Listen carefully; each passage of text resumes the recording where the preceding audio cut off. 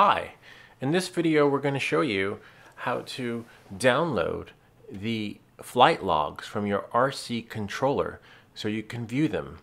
In the previous video you were able to see them on the remote. However, when you view the flight logs on your desktop computer, whether it's PC or Mac, you could actually see all the errors. So if there's an error during flight, or if there's an error with the propeller, or if there's an error with your battery, or maybe your battery's not functioning well, all that will show up in the errors log. And the great thing about this is that there's nothing to download. So there'll be a link in the description. You have two options, but I recommend doing this one first right here because it's free, and the other one's a paid version, and you have to log in and etc. So when you click on the link, you see where it says Phantom Help Log Viewer. Okay, that's where you're going to be. But first, before we do anything, you're going to have to go to your DJI RC controller, right? And of course, plug it in. You have your USB-C connector. And the other one, right, whether it's USB, USB-C to USB-C, whatever it is, doesn't really matter. You just have to make sure that this is a data cable, okay? And then you plug it into your machine, and depending on which version of the OS you have, you might get lucky. You might see your the DJI controller appear on a desktop, but in order to do that, you actually have to turn it on. Okay, I'll let that load up. And in the meantime, so different OSs have different experiences. And if you've seen any of my other videos, you'll see it's tried out on like 8 or 9 different machines. And in some machines, the controller shows up as a HD drive, and in others, well, it doesn't. So it all depends on the DJI update. In this case, it was loading, but let's see if it was loading onto the... Nope, it didn't load onto the desktop, which is fine. I'll leave a link to the other in the description below to how you can retrieve that. But in the meantime, let's type in Android and the file transfer. Okay, I'll leave a link to this again. So these are the flight logs here, and these are the TXT files. Okay, all right. So then what you do is you can select them. Whether you're on Windows or Mac, you just go into your desktop or however you do it on other machines, new folder, and this will be called flight records, right? I'll call it record because there's already one on there, which I like.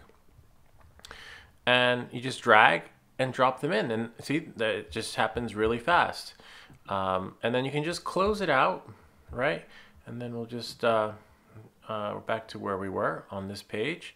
I'm just going to move that over a little bit, move it down to the flight records, because this is the one I'm actually going to be using. So you should have your folder that says flight record or records, okay? And all the flight TXT files are there. See that? But there's one particular one that I want to see, which I've labeled problems.txt. You can label these whatever you want, but everything's in chronological order to the flight experiences that you had. So if this was your last flight, it would be, you know, numbered accordingly. Let's say 12:30, right? At this particular time, 14:22, etc. And then it just goes on and on and on. Then you have other flights that were done on 12:28. So anyway, let's just get to this one. This is the problems TXT. So you click on the link, right? And it'll bring you to another page. We can move that over a little bit. I'm just going to slide this over so we can see, since we're done with the RC controller. Okay. All right. So then what you're going to do is scroll down. Of course, click that you're not a robot. Okay. Click on the stairs. That looks like stairs. I believe that, and that's it. That should be enough. Great, and then I'm going to browse, right? Flight records, and it should be at the bottom. Problems, text, upload it, and select again, upload log. And if you wait a little bit, you've uploaded too many logs over the past day. In order to make this service available for everyone, we must limit the number of upload logs.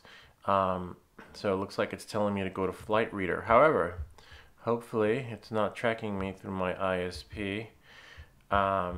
We'll try another browser, hopefully. Remember,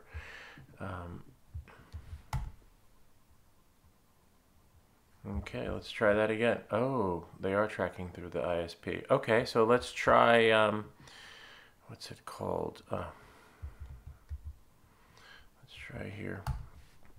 Start with a VPN. Let's see, I want to go to Argentina. And looks like I got a few offers to become a premium member. $29.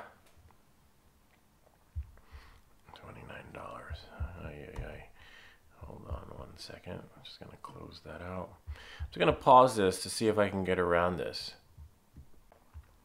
Okay, let's see if the free trial works. Allow. Apparently there's a limit to how much you can do. I've seen the logs too many times. Okay, I'm going to change my VPN. I want to go, oh, that's for premium. Okay, so even though it says I'm connected, well, let's see what happens if I refresh. Nope. Unless, let's try Opera. Opera is another browser, third party.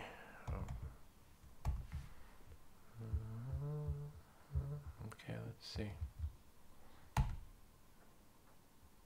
Nice. Okay, so we're in Opera.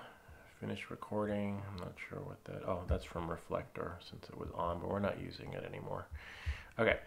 All right. So, oh, again, gosh, so much for the VPN. Premium connected. Let's see, all servers. United States. Connected is automatic. I want to.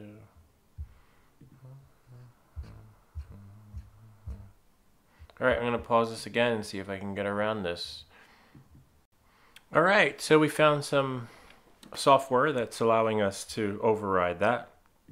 Might as well install the helper, Netshade. Okay, let's see. It's a VPN. You get the 30-day free trial or something like that. I'm going to try here. Oh, we can check automatically. So don't be a log hog. If you're a log hog, you're going to get a limited amount of experiences to your logging data, unless you go for the other version, which is free. I mean, not free, but paid. All right, so let's turn this on direct. We're gonna go, I think I wanna go to France. I've always wanted to go to France before. Okay, let's see if this works. Or France. France sounds better. All right, so let's go back, press reload.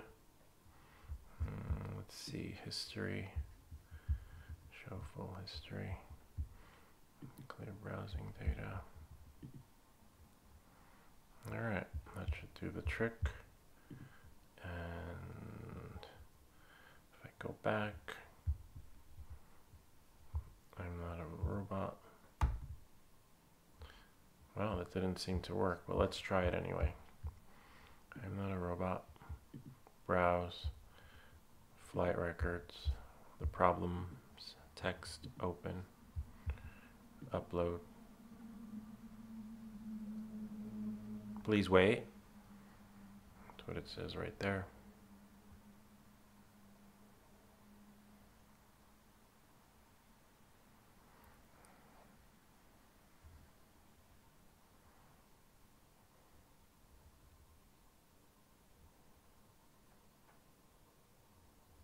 Oh, there you go.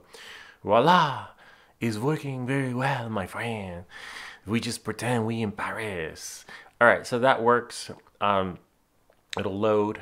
Well, there we are. All right, so right now if you need to in French with the subtitles, feel free. All right, so yeah, this is great. So all my flight data is here, but now remember, I want to see this on my desktop because I'm like, what's happening with my drone? Something's not right.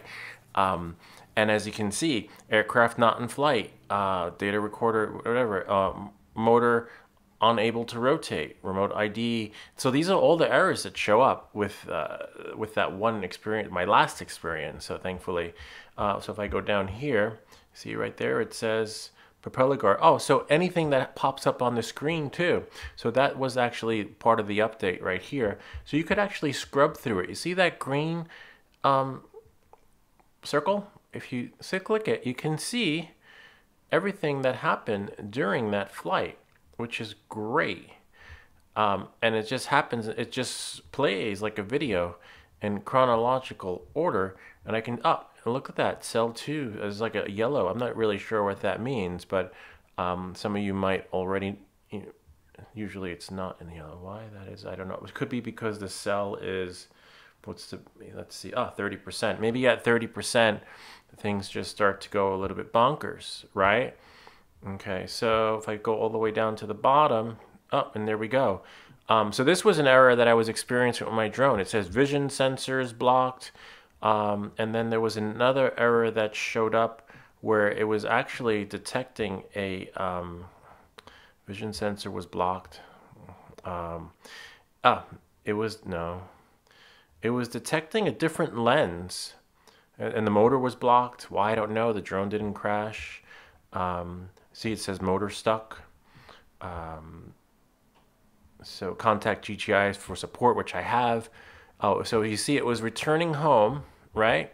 And on the way home, something happened. And then somewhere along there, it also gave me an error. It said a different lens was detected, which I have no idea because the default lens is on there.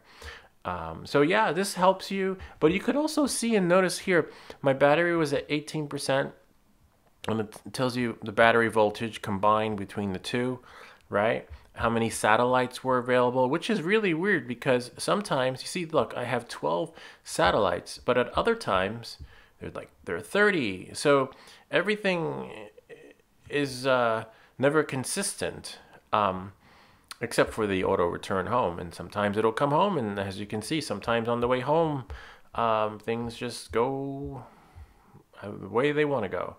So yeah, and if I hope this helps you, because sometimes these are things you can troubleshoot by downloading the, what's the name of the app? There's an app, the DJI Assistant, which is here, which you'll see in another video. But this, let's say if you have too many errors on your drone, you can launch the DJI Assistant, of course the consumer version, because the other one doesn't seem to work, and then do a reinstall of the firmware, which I can show in another video. Anyway, I hope that this video helps you in your experience in viewing your logs, and hopefully you can continue to enjoy flying your drone. If you have any questions or comments, feel free to leave them in the comments below.